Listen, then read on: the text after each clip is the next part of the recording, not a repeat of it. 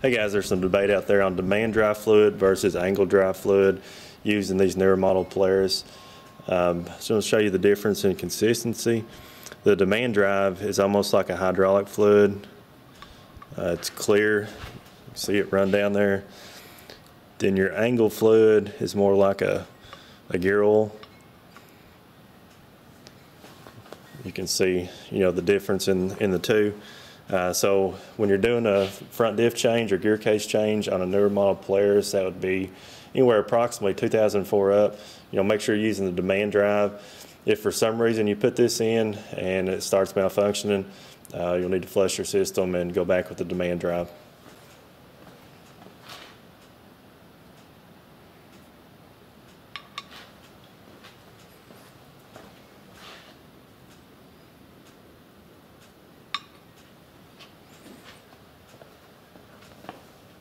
So if you have an older Polaris and your all-wheel drive works by the electronic hubs on both wheels, this angle drive will be fine.